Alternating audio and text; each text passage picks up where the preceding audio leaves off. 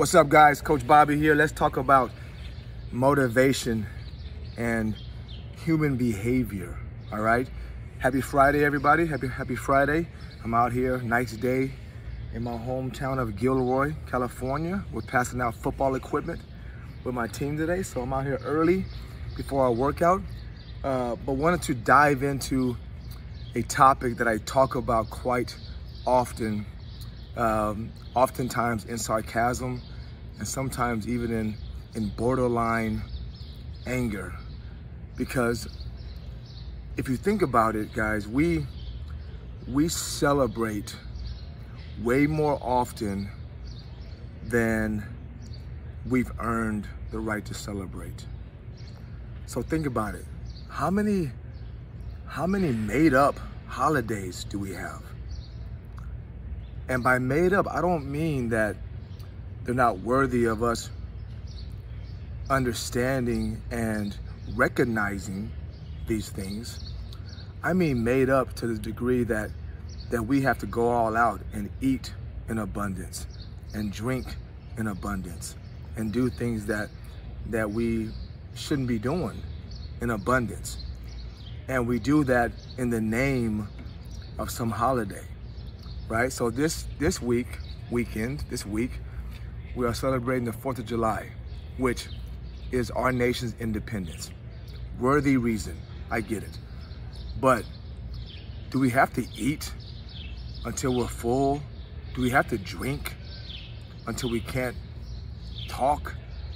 Do we have to spend all weekend eating and drinking and celebrating something that we don't even really honor most of the year, if we're being honest? And it goes down the line. I mean, there's a holiday every month that we use as an excuse to eat and drink and act a fool. There really is. I mean, every week, many of us spend our weekend relaxing and enjoying a reward for a week of work. So in our head, we deserve the right to go out and have fun on the weekend because we have worked for somebody else, for the most part, for a week, because we have done something that's vigorous, time-consuming, and often that we don't even enjoy, but yet we feel that we've earned the right to reward ourselves on the weekend. Now, that's not how the human brain works. It's not how any animal's brain works, right? Putting a reward behind a task is supposed to make the animal, the person, increase the efficiency, the effectiveness of the task, right? So what I try to do is I try to put my rewards behind accomplishments, big and small. I try to put my rewards behind things I know I have to do in order to get to where I want.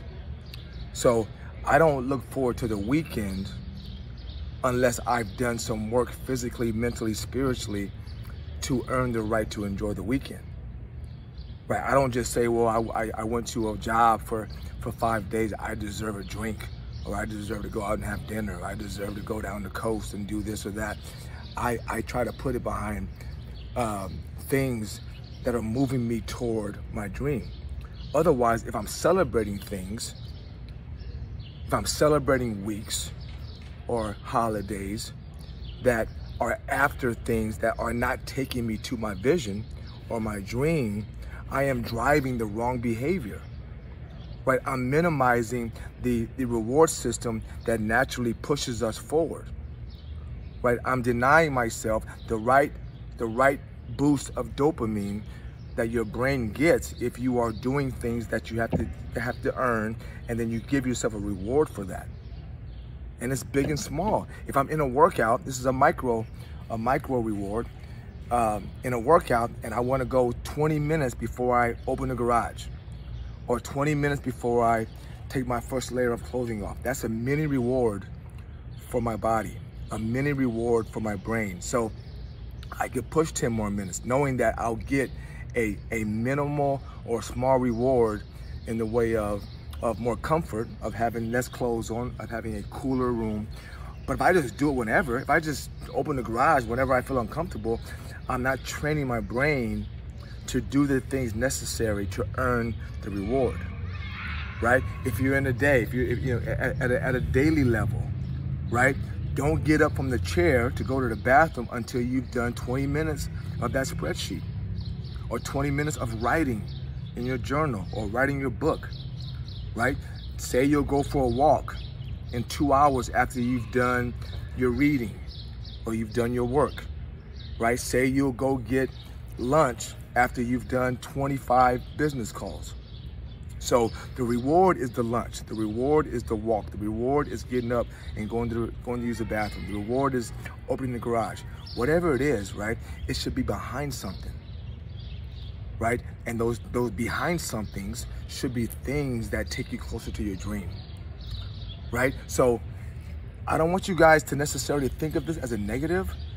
I know it sounds negative, but it's not, because if we celebrate 25 holidays a year and we celebrate 52 weekends a year and they're never after anything that's fruitful, right? Our desire for things, our desire to do the things necessary to get those things goes away, right? If you vacation every year, regardless of how you did in your career or how you did in your book or how you did in your fitness goals, why would you want to be better if you're giving yourself a reward whether or not you do anything?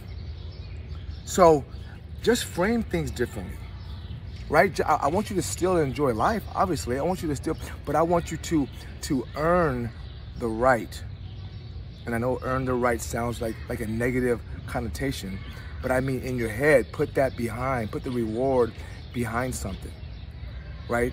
All the research, all the testing that we do on animals and human behavior prove that when you put the reward behind the task that you wish to elicit from the animal that you're testing, that animal is more likely to do that task effectively and efficiently. So let's try doing that.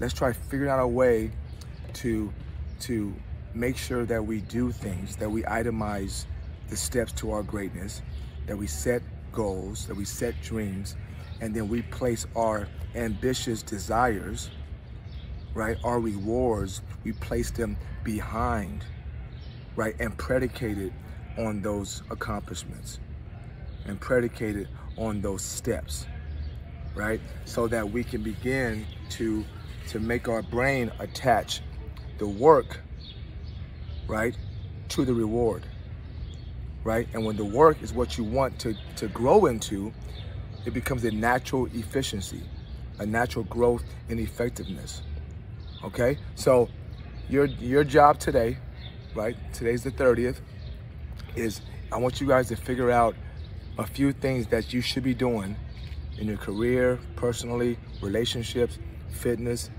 and I want you to between now and the 4th of July, for you Americans watching this, I want you guys to figure out something you can put between now and then, right? Maybe it's 2 workouts. Maybe it's write 5 pages of your book. Maybe it's spend time reading. Maybe it's read, 5 chapters in the book. Maybe it's watch a documentary, something, or some things. Write down what those things are that you will do between now and the 4th. And when you're enjoying that beer or that meal on the 4th, I want you to think about the fact that you did those things to earn it, right? So even though you probably would have done the same thing anyway, now that you're attaching that to the work you did, your brain will begin to attach the work towards your dream to the reward you're giving yourself. And you'll feel dopamine releases. You begin to feel pleasure in the journey. You begin to want to create more steps, more challenging steps to your dream, because you begin to understand that by doing that and connecting it to your dream, you're making your brain understand that we enjoy the reward, but we enjoy the reward because we know what we've set out to do to get it, and we've done those steps. All right, guys. So yeah, so just reframe all these rewards we're giving ourselves, and let's just try to make sure that we do some work to recognize, so our brain can recognize that we've earned the right to enjoy the weekend, to enjoy the 4th of July, to enjoy the holiday, whatever it is, that meal, that drink, that vacation, whatever it is. Let's find ways to put our goals and our visions in front of those rewards. All right, guys. Love you guys. Talk to you soon. Have a great weekend. Bye-bye.